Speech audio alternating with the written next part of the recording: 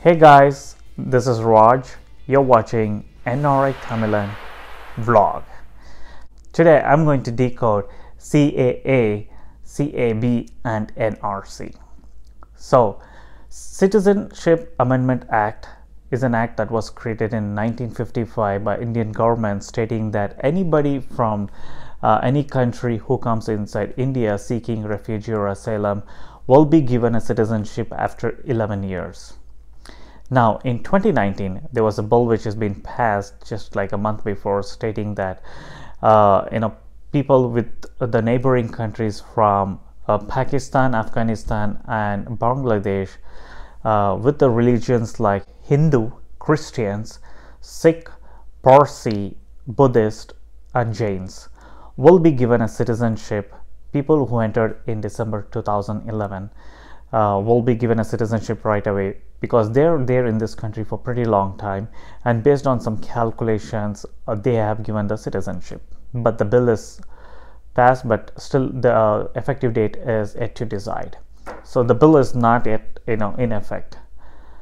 Now, people during independence, the government said that people who wants to be practicing Islamic can go to a different country, because they were claiming for a different countries like Afghanistan, Pakistan, Bangladesh were given a separate country where the majority of the people were Muslims and practicing Islamic, and there were some Hindus, Sikh, Christians in this country already, and they didn't want to come back to India after independence because they felt that is home. But later they were treated as minorities there, and they had some threats, and people later, as the generation passed, they didn't like to stay in that country, so they came back to India seeking refugee and asylum, and they started living here. And people with these religions will get citizenship as per this new act, which is Citizenship Amendment Bill, which is passed in the parliament and which has been approved. Now, why is Muslims not included in this? During independence, like I told, they were given a separate country and they were treated as the majority of the people. They were not called as minorities. So having that as the population, more people, the population percentage comparing to other regions, they thought that this is the right thing to do for the people who live here. Not many Muslims from Bangladesh, Pakistan or Afghanistan will come back to India seeking refugee or asylum, and that's the reason, the main cause of this act. And just coming to this act again, which was done in 1955, it's not just for 3 countries. Any neighboring countries or any countries, people who come as a refugee, like right from Sri Lanka, Bhutan, Myanmar, China, will be given a refugee who comes as a refugee will be given as a citizenship for them after they are here in 11 years. So that is not being cancelled. That is still in effect. Even if somebody from Pakistan, a Muslim, will come into India seeking refugee or asylum, and they say that, hey, I have a big threat in my country and I want to come back, and I need to leave, so I want a shelter in this country. Yeah, you're most welcome to come as a refugee and claim for your citizenship, but that will take 11 years to do it, because you're not part of this new act. So that is the only difference here, but it's not stopping people who are Muslims already in India. Nobody is telling you to go back to any of other countries or your citizenship is cancelled. You are in this country, you belong to this country, you are one of the most contributed person in this country, you're most important person for this country. Nobody is telling the Muslims should go out. If they're telling, it's a wrong, false statement. This act is purely for other religions who have already come from a different country seeking citizenship will be given citizenship, because they are called as minorities.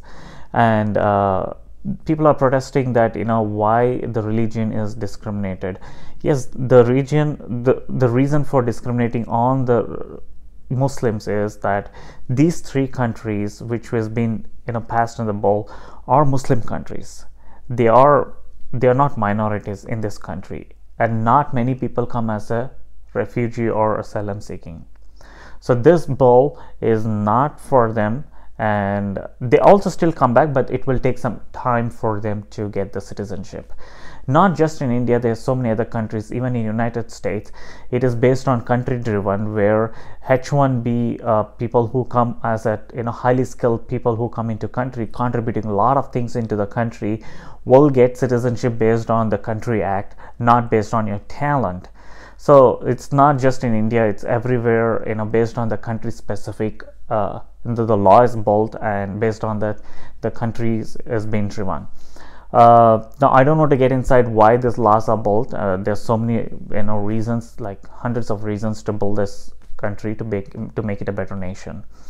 And so now people are protesting, saying that there's a discrimination against religion. This is not discrimination against a religion. It's just passing a bill, people who are already in India seeking citizenship. Okay, now why not for people from Sri Lanka coming into Tamil Nadu or Andhra Pradesh need asylum? They need citizenship because they come here with a fear of death, and they need shelter. Yes, if you're fighting for that, that's a good cause. Now we need to fight for all the religions, or for all the people who come as seeking for shelter. India is never been said that there's no shelter for the people. They all come here, they still get the shelter, but it will take 11 years. So we need to ask the government to extend, stating that people coming from Sri Lanka, Myanmar, Bhutan with these religions also should get the same act, where they would get the citizenship immediately, so that they can be happily be here. And second thing, if you're a citizen, you get Aadhaar card, passport, driving license, and a lot of things, right from ration card. Now these people are not being benefited. People who are in this country for last 10 years, 11 years, they have not even got any of these things. They're not even getting benefited from the government. So government says that, okay, all right, I'll just give you this, I'll pass this bill so that you will be benefited. That's it. It's just the benefit. It's not discriminating somebody or pulling your rights somebody. So people in India who are Muslims need not fight, saying that, oh, am I going to go away from this country? Am I being thrown out of this country? No, you belong to the country of India.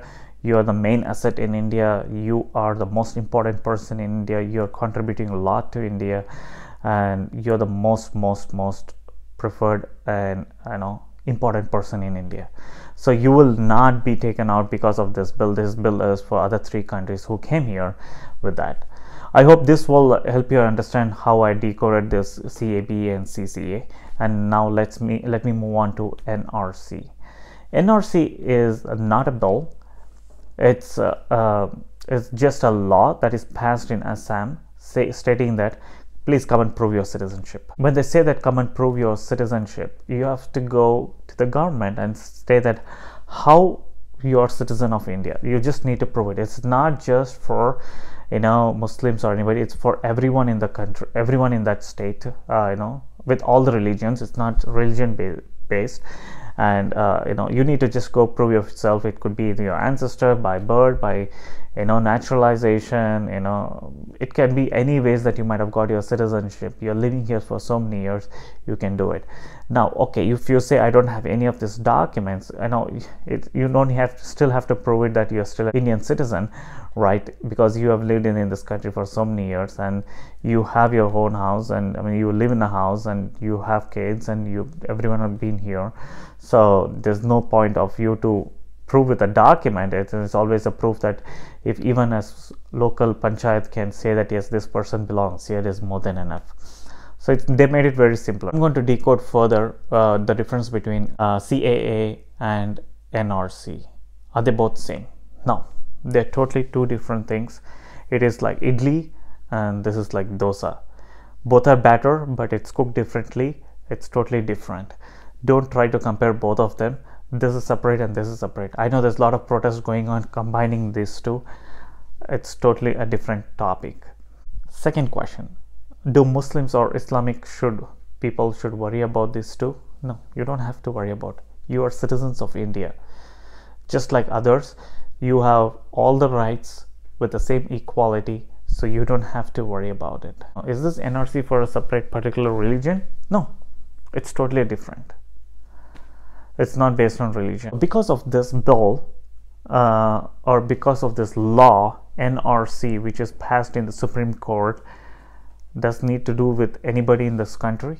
No, this was the law which is passed to the Assam. There could be a possibility that can be implemented for India. That's not even in line.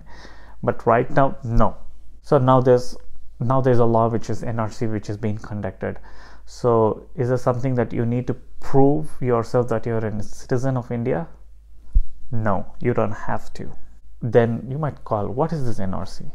NRC is just registering your citizenship in the registry. That's it. It's just registering yourself that I'm an Indian citizen. That's it. Now you might ask, like, okay, how is this citizenship is being decided? Based on Article 1955, which was released for this act, it's the same thing. Nothing has been changed since 1955. How people like homeless people, or like beggars, or people who doesn't have a residence or a house, they're in the street, how will they prove their citizenship? Everybody in this country, somewhere your name has been there in any of the welfare organization, anything that says that you're in this country, or anybody would say, yeah, I've seen this person here for a pretty long time, is more than enough. You don't need to carry any document or anything like that. If you have a document, it's good, it's easier process. If you don't have a document, doesn't mean that it's going to affect you. You need to just prove that yes, I'm citizen of this India. So this is just in Assam. And the next one is, people ask, is this based on gender? No, this is not based on gender. It's for everyone. I hope this video will help you out in understanding what exactly is this bill passed, and how people are taking it negatively, and how they're getting confused with NRC and CAB. Yeah, like I said, like NRC and CAB is altogether two different things. Don't try to combine with these two. And CAB is just for these country people who came inside India already waiting for their citizenship. They're giving just a citizenship. That's it. It's we need to respect everyone, so that we are giving citizenship for them, so that they have the equal rights. That's it. There's nobody who's going to stop you saying that you're not a citizen of this country. There's nothing discriminated against religion in this country, stating that, oh, you need to come back and you prove your documents or get out of this country. No, not like that. There's nothing discriminated against religion. People in India,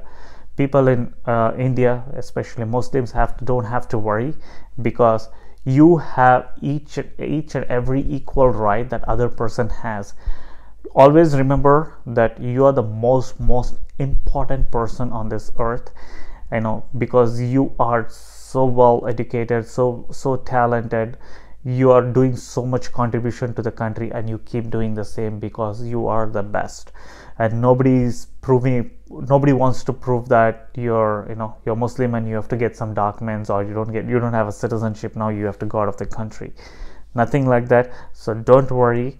I'm not here telling don't protest, but try to protest for the right cause. Jallikattu, how the protest happened. Everything is for the right cause. So if you're protesting something, yeah, let's protest for the right cause, not just based on the rumors that's going on, causing a false statement and causing everything.